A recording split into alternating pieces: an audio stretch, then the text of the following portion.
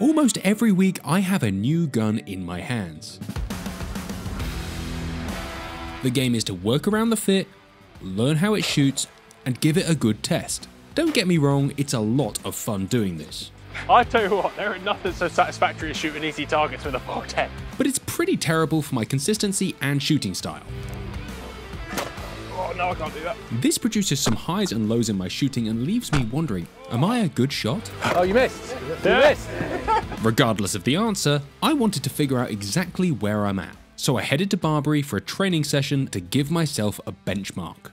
I'm excited to see how today goes. I've used the shotgun for training before, and I've been out and shot like one practice round this year maybe, where I actually kept score and paid some attention. And you think back in Dominican, I shot a 97 out of 100. That is the best score of my life. So it's clearly some talent there, but it's just going to be an interesting benchmark. I'm actually excited to see how today goes. It's been a long time since I shot a scored round where it wasn't a film. You know, most of the time we're out here having fun and making films on shoot. So it's a very different thing. Today, the sole purpose is to go into a stand, make a plan, enact the plan, and review the plan afterwards. Mostly so I know if I shoot how I think I'm shooting, but also to set a benchmark. I'm moving into a new gun next year, and I have a few sort of personal targets of what I'd like to shoot at some of these competitions. To do that, you can't just turn up, right? I was never good at revising as a kid, so this is like my shooting revision. Coincidentally, today's video is brought to you by Shotkam, who have a sale on from the 24th to the 27th of November 2023. They got £150 off Gen 4s and Gen 3s. The plan is to shoot 100 targets over 15 stations and analyse the whole process,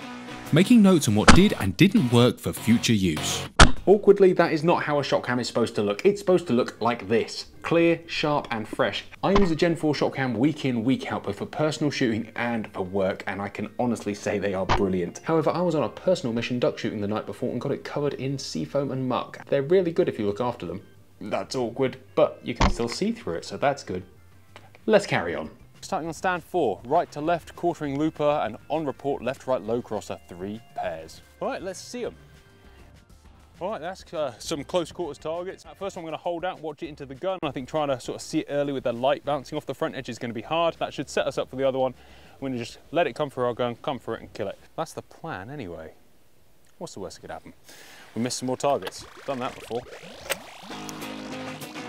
I clearly did nothing like what I said for that first target, instead starting further back and pulling the trigger as I passed its front edge. You've already seen how I missed that. I did a completely different move. I thought that I could cut it off a little earlier, and actually all that did was make me miss. Why did I change something that was working? Clay HD, that's why. Stand 3, or stand 2 as it is for us. Nice close rabbit, not too concerned with that. Start, watch it into the gun, connect and just pull straight off the front edge. It's 10 yards away. The B-bird's a little edge on pink thing that lands 25 yards away, but actually seeing it with that light behind the trees, there's going to be a test. I should go and change my glasses, but I'm not gonna. My plan with that is to hopefully see it and probably maintain bleed it, because I think by the time I see it, it's going to be landing. And so the only hope is to hopefully fly into a space in front of it. Well, find myself into a space in front of it. At least that's the thought process anyway. All of this kind of actual planning has been fairly new to me in the grand scheme of things. So that rabbit, no drama at all. What I've learned from watching this footage just now, I should have started the gun a little later. Real bad gun handling on that miss. I stuck with it and then I gave it a bit. It just looks awful. But the second shot surprisingly worked really well. Usually I wouldn't have made much of a plan going in there, but going in there, I actually executed that really well. Quite proud of myself. And those sovereign 6.5s absolutely pounded it. They are my favourite fiberboard gel. I shot Pro Fibers for years. The fact they've re-released these, I know they're overkill, and I don't care.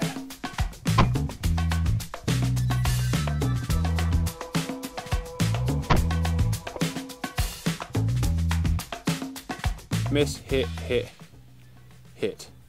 Out with a 7. The miss on the rabbit was stupid, and then you actually look at the pattern. It's pretty unforgiving pattern-wise, unfortunately.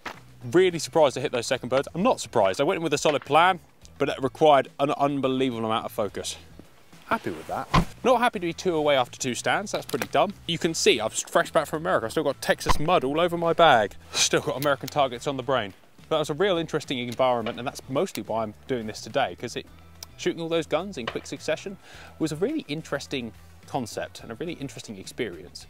And it made me understand that every gun needs to be shot with a different sort of style, but every clay needs to be tackled in the appropriate way. And it really pushed me to the limits of my technical ability, which made me just wonder, am I actually any good? Next stand. All right, we have stand 2.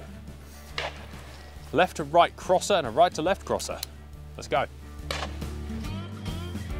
The first bird was a long left to right incoming crosser, followed by a quartering away from the right.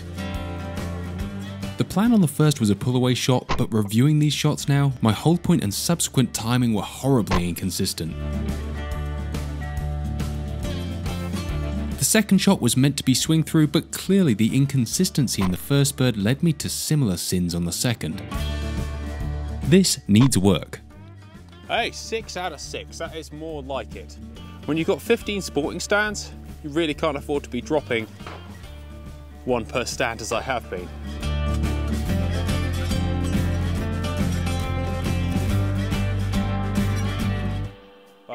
Oh, stand 3, I was talking for too long. The shot cam actually went back to sleep. So I've missed that first shot, but I did miss the first shot, so it's nice not to be reminded of it. I just held the gun too high, and that jump was nowhere near as big as the first one I saw, or perhaps it wasn't as big as I'd reimagined. The rest of it, really nice.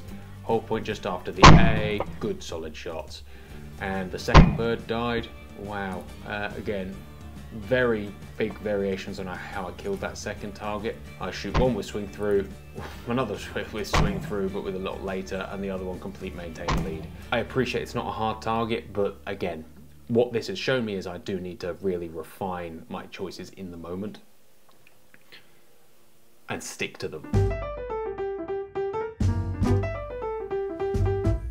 As I said earlier, Shotcam have a sale on from the 24th to the 27th of November. There's £150 off Gen 4s and Gen 3s, making them $499 for a Gen 4 and $329 for a Gen 3. What is the difference between a Gen 4 and a Gen 3? Well, the similarities are that they come with a carry case, a charger, and they both clip to your gun with a 12 gauge adapter. Other adapters are available in sub gauges and for side-by-sides. The differences are that a Gen 3 has a 5-hour battery life, a Gen 4 has a 15-hour battery life. The Gen 3 is fixed at 4x zoom in 1080p. The Gen 4 goes from 2x to 8x zoom in full 4K at that 2x zoom. And the Gen 3 has 64 gigabytes of memory, and the Gen 4 has 128 gigabytes of memory. The Gen 4 is clearly the better tool, but for the saving, that Gen 3 still does a lot. They have proved invaluable for my shooting because they don't lie. And that is the best bit about a Shotcam. When your friend says you're behind it in front of it, they don't really know a lot of the time, unless they're a professional shooting instructor. You can see with this pretty much exactly where you are or where you were. And often, in my case, how inconsistent you were with hold points, leads, and moves. Stand 5 was an incomer with an on-the-report floppy slow white crossing bird. I made a plan to shoot the first one pull away and the second one with a very slow swing through. I'd say everything went to plan except my timing on that last pair, which was a little off. When you have a target that close with a setup like this, there is no margin for error.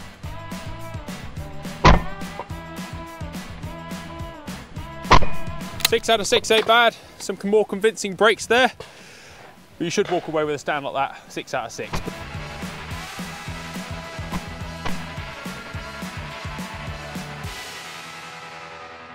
I'm just going to log into the Shotcam app and change the settings into real-time 4K. Because I can. We're going to go with 120 frames, 2.7, 60 frames 4K. Let's go full 4K. Save. This is one of the more disorientated things because it's such a wide field of view all of a sudden. But it might be quite interesting just to see more general hold points. And I've used this setting for training more often than not because it does give you a full picture. You can see the clay coming earlier, so you can actually see what point you're seeing it, what point you're starting your move. Certainly on this tighter stuff, it seems to make sense to change it. It's interesting shooting back with the Maruku, right? I shot this for years, and I've now shot the Longthorn for a couple of years, and I shot that with quarter and quarter choke. And it's amazing just how my scores improved just by having a little less choke. And it's really, when I first met Solomon's, that gave me the confidence to be less choky. Seeing what a 3/8 or quarter choke will do to targets with a decent shell, it removes that kind of necessity. And I do love watching targets turn to smoke, but it's really annoying when you miss them, and the pattern is the same size as the clay, and you're missing it by an inch. I'm an all right shot. I'm not a great shot. I need a little bit of leeway. But this is a fixed choke, so that's what we've got. All right, calibrated, done. Stand 6 going away and close looper. Shouldn't struggle with this. I said I was going to shoot that second one with swing through. Let's see how it actually worked. The first one, should have just let it pass the gun. Bosh, very small move, nice. How was the hold point for that? It's a little blade of grass. So evidently my first hold point changes between all 4 shots, as you can see. That's not great, but I've got the gun ever so slightly out my shoulder, so I'm not paying too much attention, but my visual hold point, I remember being very firm about a foot over this tree on that blade of grass. The gun is kind of waiting for me to start the move. Probably should sort that out. I'll have to phone Ed to see whether that's an acceptable thing, whether when you're working with your eyes, your gun should stay in a very static position. Every single one of the first shots seems to be swing through in the second shot. Maintained lead on the second, pull away on the third, pull away on the fourth. I wonder why I shot that second one maintained lead. I can tell you for why, is my hold point is completely different to the rest of them. The rest of them I hold it much higher on the bank. I think on that one where I'm starting so low I have to insert in front of the target because I'm panicking. Hold points for second shots, clearly an important factor. Fascinating to see because I always thought I was a little better than that, but I'm clearly like 60% good at that, and the other 40% I do whatever I feel like doing in the moment. That's less good. Attention to detail. They broke, but that one maintained lead shot is sloppy. Again, the targets this stand are easy, so it's not the end of the world. But good practice in easy stations leads to good practice in good stations, right? In America, it was interesting. Hey, listen to myself spouting my own knowledge.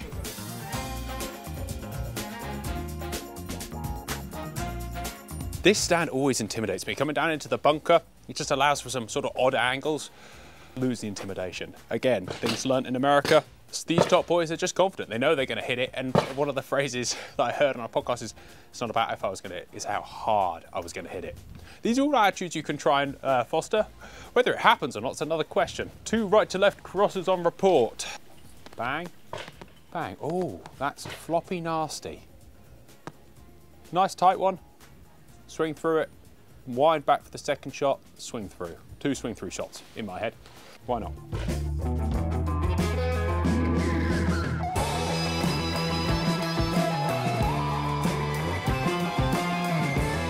Oh, he winds back as he calls pull. What a really clever dude that is. Lets it pass his gun, bang, very nice. Wind back to the edge of the tree, bang, good, pair broke. Next. Do the same thing again, wind back, ready for the shot. I should probably complete the wind before I call pull. Same, edge of the tree. Yeah, great. 6 out of 6, no complaints. I'm happy with that. That wind back before the shot, I probably need to watch that. Calling pull when you're ready to call pull is probably wise, but calling pull when you know you're going to break it is probably equally as good, maybe. Stand 8, 6 out of 6. I'm really intrigued to see how I shot that. I think I know, but the reality could be quite different.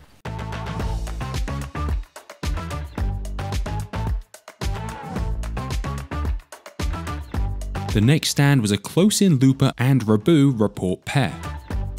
The plan was to maintain lead the first and swing through the second. That first target, really happy with that. Just stick with it for half a second and just stick it out in front. It's amazing the reality of how it actually works when you're behind a gun, because I swear I connected to that, but clearly I'm just staring at the target and the gun staying in front of it. Hey, self-awareness is king. Those brakes are good. I gotta say it, those brakes are sick. Full choke and little black clouds of dust. It was my motto for years.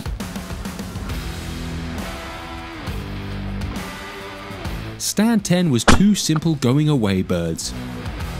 Not much to go wrong here, providing I remembered not to throw the gun at them.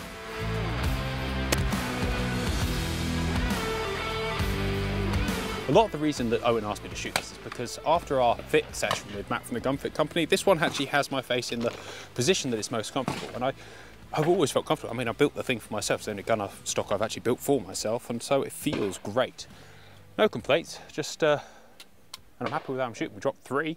I am getting tired. Like shooting this amount of close back to back, different presentations, a 15 stand course is no joke. We have a going away, cover it up and pull the trigger. B, ooh, little right to left rolling target. A, hold out, watch it into the gun, stick with it, bang. B, wind back, come off the back edge, through the front and kill it. It's interesting, all these time we spent with Ed and learning about good and bad moves and actually making these plans before you go in is important. I spent a lot of my life just going and going, yeah, I'm going to kill it there with that much lead, and that is less important apparently than the correct move. It is, clearly, because actually going in and having these conversations before the stands is clearly helping. Could do with a glass of water, but I've got to go pick the kids up in a bit, so go on then. Really happy with my hold points on the first one. All really good. The gun comes through. It's a nice clean kill. What's interesting is to see how I then tackle that second target. And again, my hold point for the first and second is solid, and a third's within a foot. So I'm really happy with that. Why did we miss that second B-bird? Let's have a little look. You get overtakes, and I take a real long, smooth move. I just keep pulling away out of the line and into a dumb space. The other two are much nicer, a bit more instinctive, for lack of a better word, or a little bit faster, a bit more of a slice. That one I was trying to be a smart ass, and it failed. Serve it up. Serve it up. The soup is on, it's a kitchen sink. Beef and barley and pinto beans. Left on over from a month ago. That's when my baby walked out the door. You like your catfish black and you serve it on. The A-bird here is a midi coming across you. You're going to have to use full length of the stand, otherwise you're shooting it a long way, edge on going away. It's not particularly far, maybe 30, 35 yards, but where it's an edge on midi, it looks like a small target, and that's sometimes harder to draw a line on. You then have a big looper. My plan is to not let it touch the gun, start with a bit of a gap and just pull that into a bigger gap. Loose it off and hope for the best. See how it goes. This is certainly the tastiest station yet. I'd be happy to hit them all. It's not about hitting them, it's about how hard you can hit them. I like that.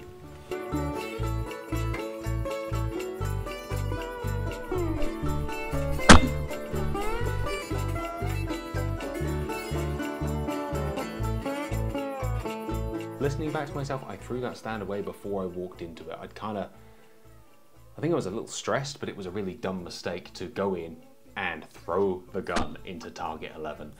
Really happy with how I shot that first target. Let's analyze that B-bird, right? That B-bird comes up, couldn't have been a million miles out with that first shot. I think I just shorted it. That's a long way away. And then the second, I was so frustrated that I tried something else.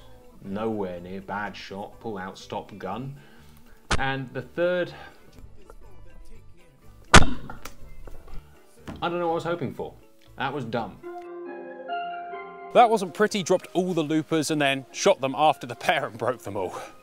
There is no justice, but I just walked in there with a bad shot. I kind of wanged the gun a bit as opposed to placing it. I think I talked myself into just punching into a space as opposed to more of a controlled placement. Because guess what? You still need to put the gun in the right place even on big targets. You can't just luck into stuff like that. That was silly. That was a waste.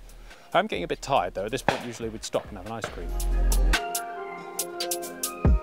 There, I need to control my gun speed so I don't end up too far in front. Stand 12 was another soft station with a simple going away bird and a crosser. All good here, no dramas, let's move on. Oh, bang.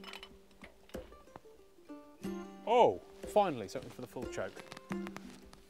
Blot at the first, slight move to the bottom left-hand edge, come down, see the rabbit, watch into the gun, pull off the front edge by some distance. I mean, what's the worst that could happen, mate, really? Stand 11 I threw away, but stand 13 I really struggled with as well, and I'm actually really excited to see how this went. Bang. Oh, wow. All right. Overcook. I note that didn't need a meter of lead. Bad target read. I kind of should have paid more attention, right? I walked in there, looked at the going away target and thought, man, that's easy. I thought it was rolling more than it was, but you have like this tight corridor that clearly adds a bit of deception. And that rabbit at the back, 35 meters maybe, but it's not going fast. It's going over rough ground. All of these factors should have been in my brain going, doesn't need that much. Look at me, I want to just shoot it straight off the trap on. That probably would have worked. And then I hold myself back, connect. And again, give it way too much. What a donut. Third pair is where we come into our own. That's actually worth watching. I genuinely walked in there too confident.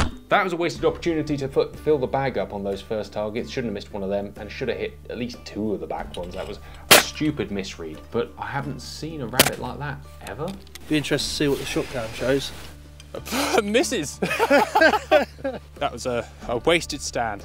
I've held it together. The Kaledi HD was turned off for the first 13 stations and stand 13.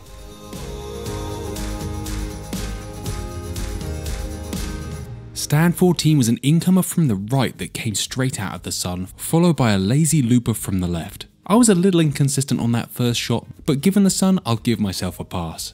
The target from the left I once again shot with 2 different styles. I guess I never paid that much attention as long as the targets were breaking.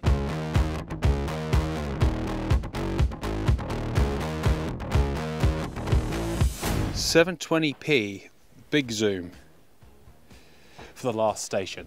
The last few stands have been a bit of a rush, as shown on the scorecard, but interestingly got back into that last one, made the plan, stuck to the plan. It was a good plan, not just a yeah, get at 'em kind of plan. This last station, looper, little short looper, that's a lie, hey bird, big looper going away through the sun, so we're gonna have to kill that early given the sun. And B, little floppy looper. First target, come back, kill it with gun speed, proper swing through up through it. B, wind back, probably a nice slow, again, probably swing through. I have great intents of shooting that maintained, but I think the answer is going to be no.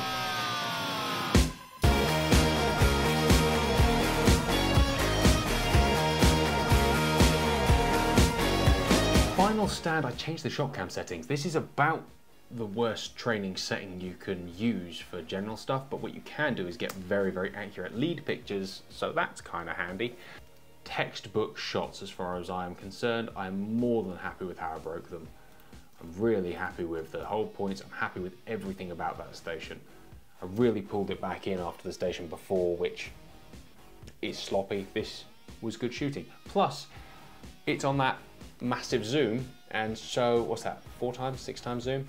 You can't see the hold point too clearly in a wide, so that makes me feel slightly better. But the targets broke, they broke real well as well. Well, that sun is no fun. You just have to sort of trust your line and your speed.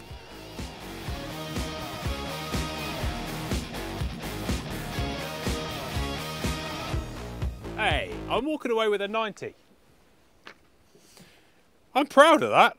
Some of the targets perhaps were left out there, but I'm happy, generally speaking. Would be interested to go around and shoot that with a quarter choke, and I'd probably shoot worse. I am a little tired. I think shooting 100 clays back to back that fast and trying to pay attention to all of them was always ambitious, but if you can't perform when you're tired and under pressure and a bit stressed, then when can you perform, right? It's not going to be any different when it actually comes to competition season next year. I love that gun. Every time I pick it up, it brings back fond memories. We've had a lot of fun together. And this was another notch on the list. Guys, I hope this has been somewhat interesting to you. Honestly, this film was mostly just for me. It's been a fascinating thing, and I'm sure it's been fascinating to look through it. I'll do this in the studio. I walked off that course with a 90 out of 100. It was a softish course. If I had a different choke in the gun, maybe a selection of ammunition for those closer targets, probably I reckon I would have found a few more. But then again, maybe not. What it is nice is it really put me under pressure to be exactly on them. And after reviewing all this footage and actually spending a bit of time thinking and really analysing, I've written 5 things down on my piece of paper that I think are vaguely important, that I clearly have as slight holes in my armour.